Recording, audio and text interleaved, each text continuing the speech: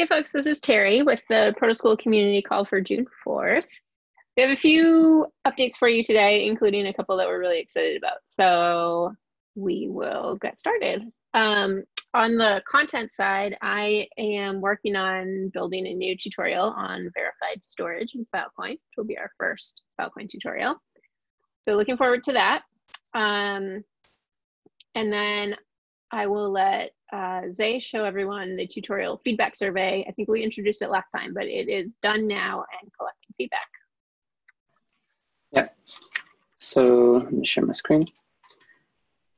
So now every time you finish a tutorial, so if you go to tutorial and then you finish up everything, you get onto the last page. You'll get this feedback survey where you can fill in the questions for us to understand exactly what went on the tutorial. If you thought that the concepts were well presented, and any other feedback you have. This way we can understand if we need to improve any part of a specific tutorial, any content, and so we can get better feedback from our users. So yeah, in the future we will also, so this has enabled us actually now to have some stats to understand, because since you can rate them from 1 to 5, this has enabled us to go on this granular level on each parameter that we have set up for the survey. In the future, we'll also be able to, we're working on trying to understand what is the profile of our users so we can better cater for them, specific, for non-coding users, for coding users, and that kind of stuff. So other things that we have done as well since the last meeting.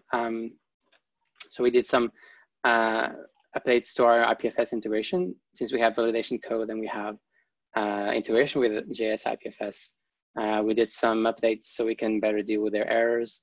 And this way, further on, we will have a better way to deal with their changes, their upcoming changes.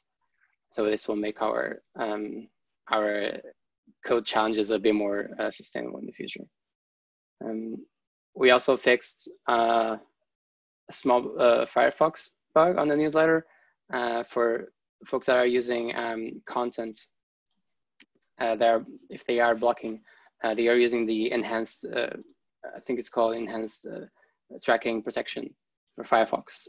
This would happen, they will not be able to subscribe. So if you had any trouble before, it would be something along the lines. Let me get the screenshot of this.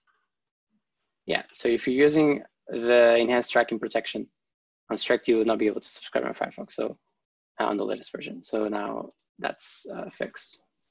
And so as Terry said, we now have a new cool tutorial builder. So for content authors, where we had previously to create a bunch of files to actually make sure the tutorials come up on the website, on the listing and that kind of stuff.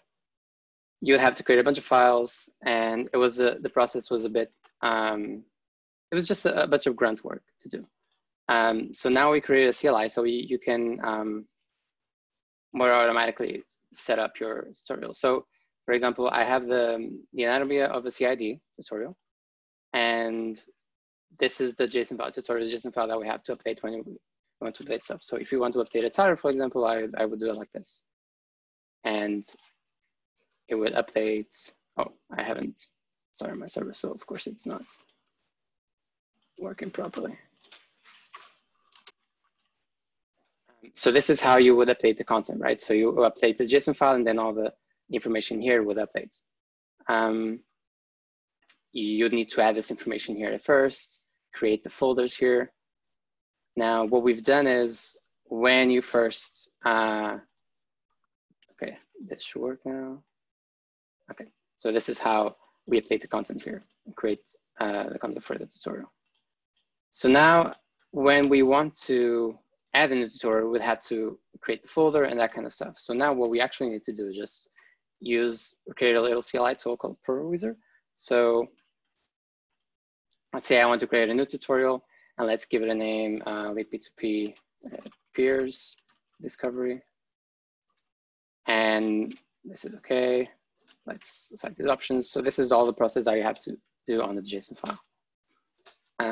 Yeah, just a small description, the P2P first tutorial, something like that, just as an example. And then here I'd say no. Okay, cool. And I'd say no. So this automatically now created everything that needs to happen for the tutorial to show up here. It doesn't have any lessons now, but I can do that. So I can go back and then do lesson. And yeah, I want to add to it. Lesson number 1. Then I want it to be text. And then add another lesson, lesson number 2. And multiple choice. And what this has done now is automatically the things pop up here. So the first one is a text lesson, and the next one is a quiz. So everything is set up. What you need to do now is just write the content. If you want, what you need to do now is go actually to the folder structure, and you have the first tutorial here. And this is where you write your markdown to, and then you can update the title if you want, but actually write your content. And then on the second lesson here, you can update the first question. Sorry, this is the answer. Answer 1. If my English were proper.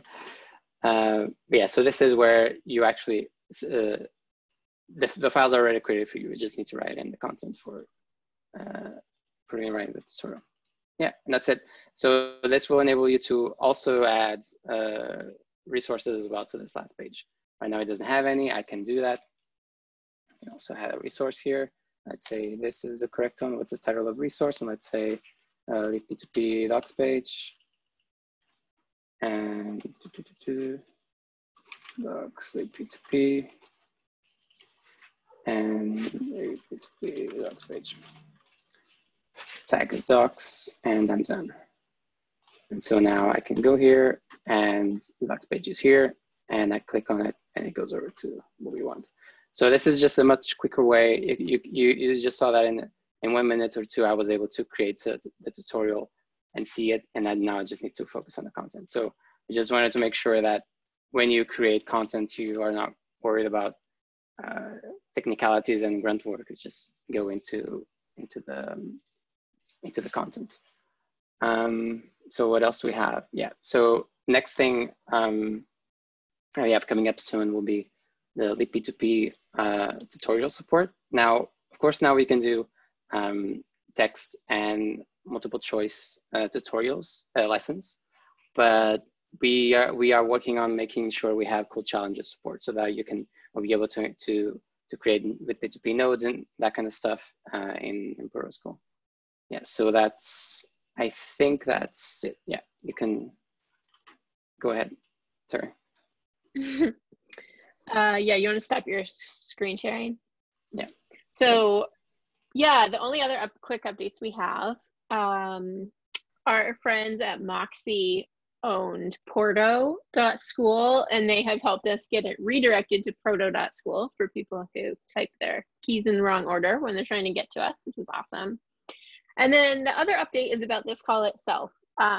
We've had lower attendance than usual lately, and I think time zones are a challenge for people, and people are also dealing with a lot right now with coronavirus challenges and other challenges. So our plan is to put this call on hold for right now. For those who missed it, the ProtoSchool newsletter is available now. So big updates like the ones that you saw in this call are ones that will be going out in the ProtoSchool newsletter. So you can sign up for that at proto.school/hash/news, or just click the news tab on the top of our website to sign up for that. There's a version for everyone that would be major updates, like we have a new tutorial or we have an important new site feature, and that's all we'd let you know about. Or if you're interested in hosting events, we have a special version for local leadership updates. You just check a checkbox, and then we'd tell you stuff that's relevant specifically to you. So if we added a new resource for local leaders, we'd keep you posted in that sort of sub piece of the audience. So for right now, we're going to pause this call. We're very happy to kind of resume if the audience demands, but we can also answer questions one-off. We can schedule a call with you if there's something you want to chat about ProtoSchool. So feel free to email us. We're at protocol@protocol.ai if you want to set up a chat. Also, if there's demand for it, we could set up just drop in office hours to ask questions. But let's try using the newsletter for right now, see how it goes, and then we'll go from there. So that's the updates for June, and we're really excited to keep you updated through the newsletter. We got lots of great stuff coming up. So thank you all. Talk to you later. Bye.